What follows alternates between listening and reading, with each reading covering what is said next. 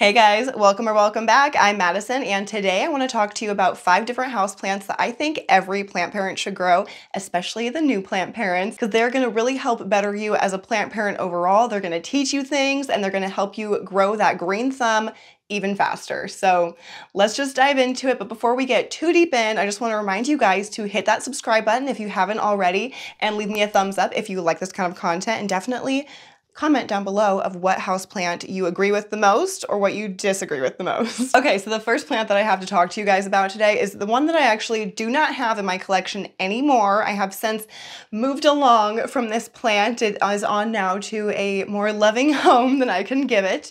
But I did love this plant for a really, really long time. So I'm gonna pop a picture up over here for you. I am talking about the peace lily. So this is a house plant that I think every single plant parent should own because it is so dramatic. Oh, so dramatic. I will find a picture of a very thirsty peace lily here. I'm sure they will be easy to find. They will be aplenty out there. Peace lilies are such dramatic houseplants. They will let you know when they're thirsty by getting very, very droopy looking and sad. But have no fear, after you water that sucker within a few hours, maybe a day, if it really is super, super thirsty, that sucker will plump back up and just be back to normal in no time. It's pretty amazing, honestly. So I think these plants are so awesome because it really just kind of teaches you to be on the lookout for droopy leaves, and really is a good example of what droopy leaves look like and feel like. Although I will say for most plant leaves, when they get droopy, they will also get really thin feeling leaves as well. I will say that the peace lily doesn't do that quite as much in my experience, but it does get very, very droopy. So I feel like it's a great plant for new plant parents, especially because it teaches you, like I said, to be on the lookout for those droopy leaves and to realize, like, okay, that's what that means. When the leaves are really droopy, it means that we are probably thirsty and also maybe want a feed in there as well. But mainly a thirsty plant is a droopy plant. So definitely be on the lookout for a peace lily at your local big box store, at your local nursery, anything like that. You will be able to find them for a very good price. So that's another great reason for new plant parents to try peace lily, is if you do end up killing it somehow for some reason, if you just wait way too long to feed it and water it or something, or you water it way too much, which honestly, I don't know if you could overwater a peace lily. Let's be real. They love water. But if you do find yourself killing one of them, they're going to be very easy to replace. But I really don't think you will. So I feel like if you've been kind of struggling to know when to water, when not to water, maybe grab a peace lily because she might help you figure that out. Okay, so the next plant that I have to talk to you about, I actually do have, well, I have the rest of these. So let's see. I'm gonna grab this one because I feel like I've talked about this guy pretty recently, so I just will make it kind of quick. But the next plant that I want to talk to you guys about is this gorgeous, gorgeous guy here. This is a Marble Queen pothos. I feel like everyone needs to grow a pothos at some point in their life, but I in particular wanted to call out the Marble Queen pothos because it is just so, so beautiful. Like, look at those colors. Every leaf is so different and just so stunning. And I feel like this really gives any new plant parent, or any plant parent really, the ability to have a gorgeously variegated plant without having a crazy, crazy high price tag. And I just love a leaf where you like never know what you're gonna get. You know, this is kind of that kind of plant. And like I'm sure I mentioned in the other video that I showcased this guy in recently, you can grow these in so many different ways. So not only can they trail like your standard trailing house plant, but you can also tack these onto a wall. You can grow these up a moss pole, up a wood plank, up pretty much anything. They will attach themselves with the aerial roots, and then eventually their leaves will get bigger. And really, it does not take long for the leaves to start sizing up once they start being able to grow. So it's just a really cool plant that kind of gives you a lot of variety all in one singular plant. So I love these guys. And again, super, super easy to find, just like the peace lily that I mentioned before. Very easy to find at your local Home Depot, big box store, or your local nurseries. You can definitely find these guys. And if you can't, look online, because you'll definitely be able to find one online, and I'm sure for a really reasonable price for a good sized plant. This is just growing in water here, this particular specimen, I guess, if you want to call it that. I wouldn't call her a specimen quite yet, not quite yet, but she's beautiful nonetheless. So yeah, definitely grab yourself a Marble Queen pothos if you are a new plant parent. Some of the things she's going to teach you as well is kind of like that peace lily. It will get really droopy when it's thirsty, but the leaves will also get really, really thin. I actually do have another example of a plant that gets really thin leaves as well as the droopy leaves. So, and you'll be able to tell. But this guy here is living in water, like I said, so he never really gets droopy leaves unless the water level gets like really, really low. So I don't really have to worry about that with this particular plant, but this plant will get very, very droopy. And along with kind of teaching you how to read signs for when it's thirsty or when it's not, this plant will also kind of teach you about variegation and how it works with this plant in particular, which is with light mostly. At least that's what I found. I haven't really found much of a difference with adding heat or, well, maybe a little bit of difference with humidity. You might get some more aerial root growth, but I haven't really noticed a difference with heat. But these guys will change like their level of variegation depending on how much light you're giving them. So if they're getting really, really nice bright light, like this guy is here, then pretty much all of the leaves are going to be coming out beautifully variegated, all very different looking. They're like snowflakes, don't you know? And then yeah, if you pull it away from the light, put it in a darker corner or something like that, you will start to notice that the new growth will have less and less variegation. And then you can cut it and start fresh or stick it in a new spot, or if you like the way it looks, just keep it there, whatever. Either way though, this plant will definitely teach you a little bit about variegation and just how to manage it in your plants. So yeah, definitely run out and look for a Marble Queen pothos. Yeah. For the record too, you will get that same kind of like learning situation happening with the variegation with a golden pothos as well, because it will start to lose that golden yellow variegation and just turn into like a jade pothos essentially. So just wanted to note that as well in case you aren't loving the look of this one, but you do love the look of a golden pothos. Same kind of idea going on there.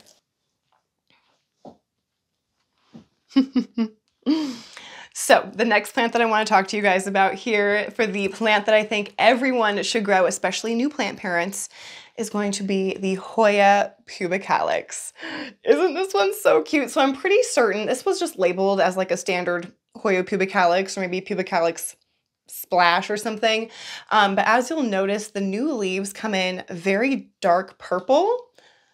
You see that there? Very, very pretty leaves, but very different color. But what I'm saying goes for any type of pubicalyx, whether it is the silver splash, the royal Hawaiian or purple Hawaiian or whatever this is called. It all stands the same.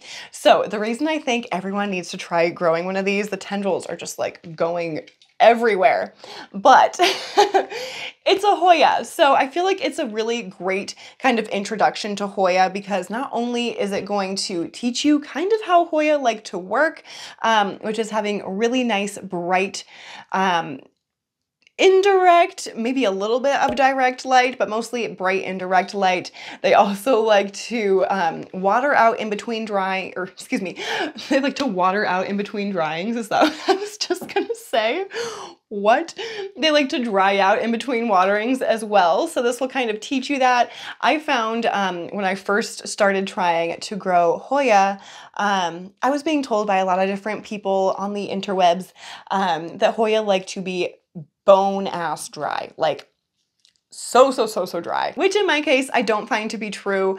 I find that they do like to dry out, you know, almost all the way. I would say maybe 80 to 90% of the way dry, but they do like to be watered. I found that they were just not growing at all when I was like letting them get very dry before watering, like treating it like a ZZ plant or something almost. But as soon as I started watering them more regularly, they started growing more regularly. So what do you know? Plants like water. But the Hoya is such a cool plant because it really just is a different growth pattern to all of the other plants that we're talking about today, because it grows these long, weird tendril branch things that will eventually grow leaves on them. But I feel like it's a really kind of interesting plant to start growing in your home because it just kind of teaches you a different growth pattern to watch out for. And then, of course, Hoyas do flower. Beautiful, beautiful flowers. I've only ever had one of my Hoya flower before, my Hoya carnosa, and it is stunning. The flowers are so, so pretty. So if you are lucky enough to have your Hoya bloom for you, that of course is a major plus. But even if they don't, they're still such beautiful plants. And I feel like they're pretty fast growers as well. Especially when it comes to these long tendrils, these guys pop off very, very quickly. And it's so fun to watch them like wrap their way around whatever happens to be around them. This guy, can you see? Oh, where is he? You might be able to tell. Maybe if I, how do I hold this so you can see? This guy was like all curly cued right in the center here because he was wrapped around one of my shelves, my wire shelves in the greenhouse, and he's just loving it. Another reason I think the pubic calyx is such a cool plant to grow is because there are so many different varieties. Like I said, this is the Royal Hawaiian or something like that. I also have the like super silver splash or something.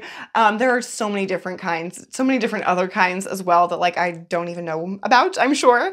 And they all are gonna grow pretty darn similar. They're all gonna want pretty much the same conditions. And this is also a really satisfying plant, especially for a new plant parent to grow, because not only is it a pretty fast grower given those right conditions, even if it's not growing really fast, when it does grow, it's so interesting to watch. It's kind of like an anthurium, which we will be talking about one of those soon as well. But the way I say it's kind of like an anthurium is because the leaves come out, let me show you an example here. They come out pretty small. Like, do you see these two right here? They come out pretty small. This particular variety comes out purple, like I said, and then they will like slowly expand. Where's my bigger one here? They'll slowly start to expand and get bigger and bigger.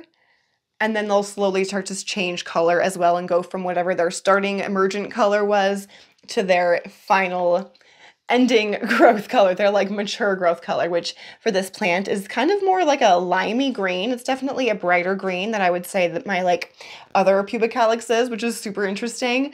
But yeah, it just gives you more visual interest, which I always appreciate. And I will say that my super silver splash, or whatever you want to call it, my other pubic calyx, the leaves do come out a slightly darker color as well. So it still gives you some good visual interest. And of course, the size up happens too as they mature, which is so cool to watch.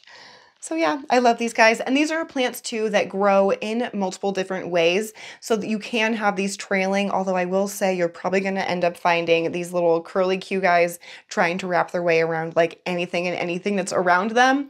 So even if you do have them just hanging down, they might worm their way up somewhere, but they also do beautifully on a trellis too. So these guys are awesome. Definitely check out your Hoya pubic calyx at your local nurseries. Actually, I found this, I think, at like a Trader Joe's. So check out your grocery stores and your big box stores too. You'll find them. Okay, so I'm very excited to tell you about the next plant here because it is one that I don't feel like I hear anyone recommending or talking about for new plant parents to try. And I feel like it's because it's kind of intimidating seeming or intimidating looking. The prices used to be really, really high, just kind of overall, but prices are slowly but surely coming down on these particular anthurium and others kind of like it. And they're really not that scary to grow, which I honestly thought too. And that's why it took me quite a while to even get to even like think about trying an anthurium. I was not trying it. And also I wasn't finding them anywhere near me anywhere. So I would have had to order it, which I'm less afraid to do now, but I am seeing these more and more in my local what are they called? Local nurseries. So let me just show you the plant here. This guy here, we are, I think, losing our oldest leaf here slowly but surely, but it's only natural. So this is the Anthurium crystallinum. Now, can we just look at her for a second? This is our newest leaf. So it is still growing and hardening off, and it has that kind of chocolatey, bronzy emergent color. It was really, really red when it first came out. And then this is our second to last leaf, which has just hardened off. It's still really, really dark green. It will, I think, lighten up ever so slightly to this kind of color. And then eventually when they start dying off, this color.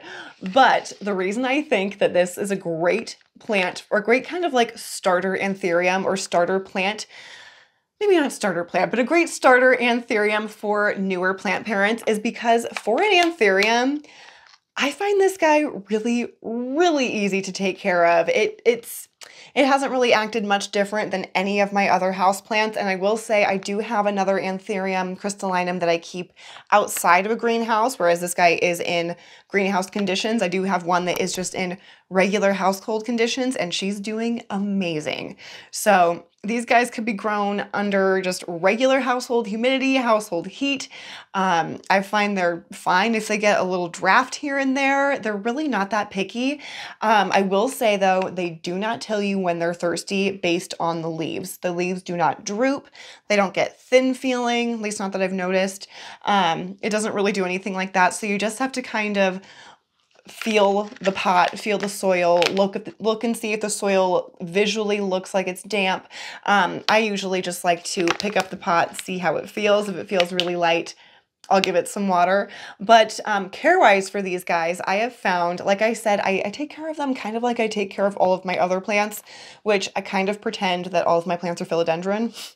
Maybe that's bad, but that's just like kind of how I find that I treat pretty much all of my plants, is the same way I treat philodendron, which is I water them when they are mostly dry, not completely bone dry if I can help it, but when they're mostly dry. So when they're like feeling pretty darn light, there might be a little bit of moisture like down in the bottom here still that I can't feel, but when it gets to that point, I'm going to go ahead and give it a water. I will say I have found with anthurium that they do appreciate a light amount of water, excuse me, a light amount of feeding with every single watering. I think that this leaf here, this is the one that's dying off here, I feel like it kind of shows some signs of nutrient deficiency because of this kind of weird splotchy yellowing color here, because I did skip on fertilizing for a couple waterings in a row, which was not great.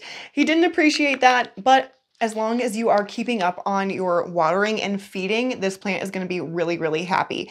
And that is actually another reason why I think the Anthurium crystallinum is a great kind of starter anthurium for beginning plant parents, is because it really teaches you the real benefits, the visual benefits of using plant food, because these guys really appreciate it. When they don't get the proper nutrients that they want, they will start to kind of get yellowing, crisping. They'll start to show signs of irritation essentially.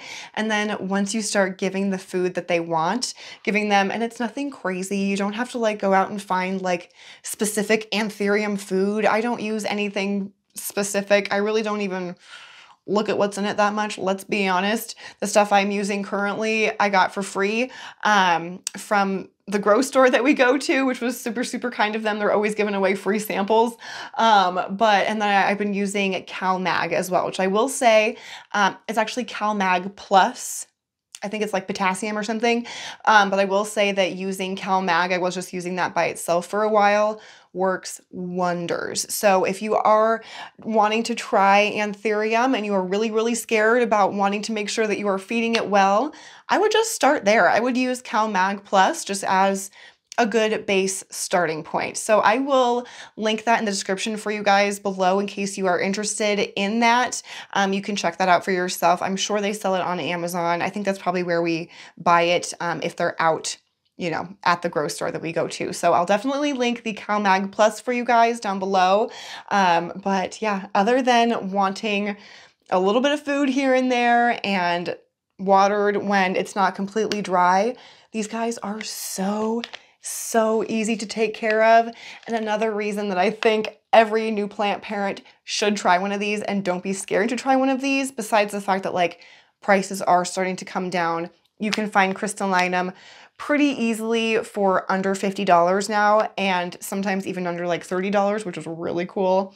They're so satisfying to grow. So like I mentioned with the pubic calyx, these guys will start off small, start off as a different color than they'll harden off as, and they'll slowly but surely expand, get larger, and the color will change as they mature. And it is just so satisfying to watch grow. It just gives you like something to look forward to every day. You just like, you wake up and you go and you check on your plant and see, oh, what size is she today? What color is she today? And it's so crazy. And I swear sometimes you'll notice a difference from the morning to the evening. Like, it's crazy. It's so cool. Oh my gosh. I can't speak highly enough of these. One thing I will say as like kind of a care tip for these guys that I found out from you guys commenting on my videos, so shout out you guys are freaking awesome, is if you are feeling like you're not really seeing any growth yet, or it's just kind of feeling like nothing's really going on, or you feel like something's maybe even going downhill with your anthurium, don't be scared. It will turn around. I actually have an anthurium stump right now, and I was like, uh-oh, she gonna be dead. And sure as shit, she's popping out a new leaf right now. So all good, no worries. But if you do feel like you are having issues with your anthurium and it's just nothing's really happening or whatever, try putting some damp sphagnum moss around the base chunk here that is like outside of the soil. Wrap that in some cellophane, and you will start to see, how can I show this to you? You will start to see aerial roots popping out. You see those over here? And that's going to speed up the growth of your plant. It's some sort of magic. I don't even know. It's some sort of plant magic. It's incredible. It makes the plant so happy. I feel like it makes the plant feel like it is more secure to keep growing upward. And I have found that it really, was that a new leaf? Not yet. I found that it really helps my plants thrive so much more. So definitely try that little trick. If you are scared, even if you're not having any issues with your anthurium, I would still try that little trick because I think you're going to benefit from it. But yeah, definitely think about trying an anthurium crystallinum. Oh, I did also want to mention, I have heard, I don't have one of these in my collection yet, but I have heard that the Anthurium clarinervium, which I'll pop a picture up over here, I have heard that that plant is another really great like starting anthurium. I feel like it probably has pretty much the same care needs as the crystallinum. Very easy. Water when it gets almost fully dry. Feed a little bit with every watering. Give her a little moss topper. She'll be happy. All right, the last plant that I want to talk to you guys about today looks really sad. I'm not gonna lie to you. She doesn't look happy right now. She's just really thirsty. So it's a really good example actually of what a really thirsty plant can look like and what to look out for as a new plant parent. So no harm, no foul. The last plant that I want to talk to you guys about that I think every new plant parent needs to grow in their collection at least once, if not always and forever, is a Philodendron Brazil. Now, I feel like I talk about this plant all the time, and I'm not even sorry about it because I just love this plant. It's one of those plants that like, oh, I guess I'll show her to you. Philodendron Brazil. I'm just like over here looking at it. I'll show her to you too. You can tell she's very thirsty, but we'll get to that. So the Brazil is one of those plants that like I think forever will have such a hard time passing up when I see one for like a really cheap price at a grocery store or at a nursery or something. I always want to buy it because they always look different from one another. Like, and I'm not even talking like the other varieties like the silver stripe or the Rio or the whatever. I'm just talking the straight up Brazil. They all look so different from one another and they're so beautiful, and I love it. So let me show you here what I mean by a thirsty plant. Okay, so here's this one. She's looking very droopy and thirsty. I have another Brazil that's literally right across from me right now. She's too big for me to pick up and show you. So I'm gonna get some pretty footage of her and I will put it on screen next to me so that you can see the difference in what a nice, well-watered, not thirsty Brazil looks like compared to a really thirsty, droopy Brazil. So, you see what we're talking about? She's pretty droopy. Yeah, looking pretty sad. This guy's looking much better. But yeah, I think that's one of the reasons, once again, that this is such a great plant for any new house plant for any new houseplant parent. There we go. Because it is so, so vocal. Unlike the pubic calyx, unlike the Anthurium crystallinum or clarinervium, if you want to go that route, this is going to be very, very vocal. So, and this is the same thing that if you have a, what were we talking about here? This guy that's right behind me, the Marble Queen Pothos. If you have one of these guys, it's going to essentially do the same kind of thing. So, where's a good leaf example? I guess this one is. Do you see how the leaf just looks like thin? Not only does it look droopy, it looks a little bit thinner even. Like, I don't know. It's definitely thinner to the touch. I don't know if it comes across on camera, but it for sure feels thinner. But it's just another sign. So if you are, if you're a plant toucher like I am, how weird does that sound? Plant groper, that's worse.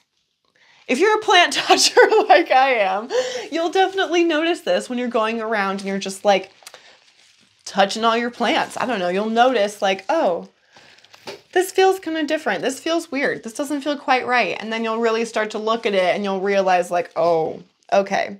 She does look pretty darn thirsty, doesn't she? I think that is something that is so important to have in your collection, especially as a starter plant collector, because it's just a really good thing to be able to visually know when your plant needs something, because otherwise it will just like slowly wither away and die. So I feel like having plants like the Brazil, like the Marble Queen Pothos, like the Peace Lily that are very, very dramatic, but also very resilient and very forgiving.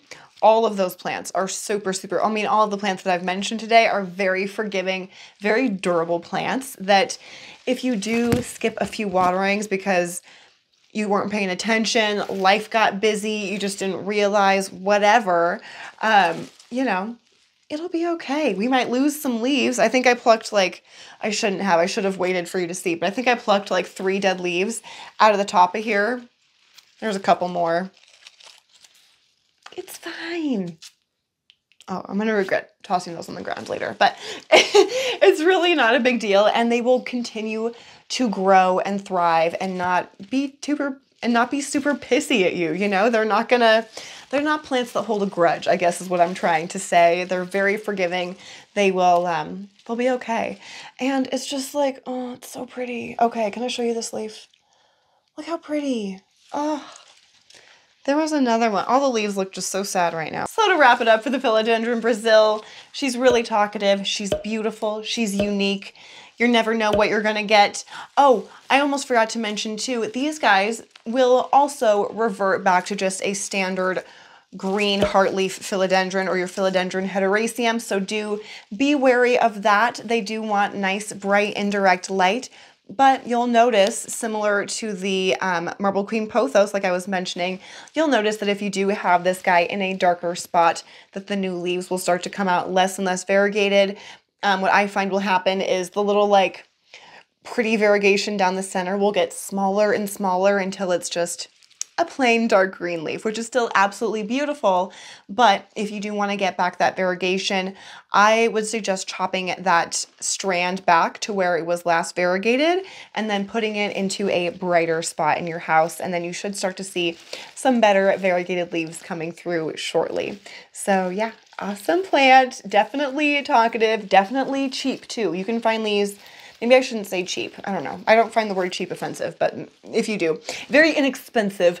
And yeah, you can find these literally everywhere. I found a hanging pot, like I think it was actually bigger than this one. It was like a 8 or 10 inch pot or something. This is like a 6-inch pot for like $13 at King Soopers the other day, or my local Kroger store. So definitely be on the lookout for Philodendron Brazil anywhere and everywhere. There we go. And be on the lookout for Philodendron Brazil anywhere and everywhere that they sell plants. And even if they don't sell plants, they might sell a Brazil. So check it out. All right, you guys, I think that is gonna do it for the 5 houseplants that I think every plant parent should grow, especially you new plant parents out there. I've been collecting plants for like almost over 3 years now, and I would still consider myself to be a new new plant parent. So I think anyone and everyone should grow these plants to help grow your green thumb and just help grow your collection and your knowledge of your plants. Let me know what you guys think of my picks down below. Thank you guys so much for joining me with this video, and I will see you guys in the next one.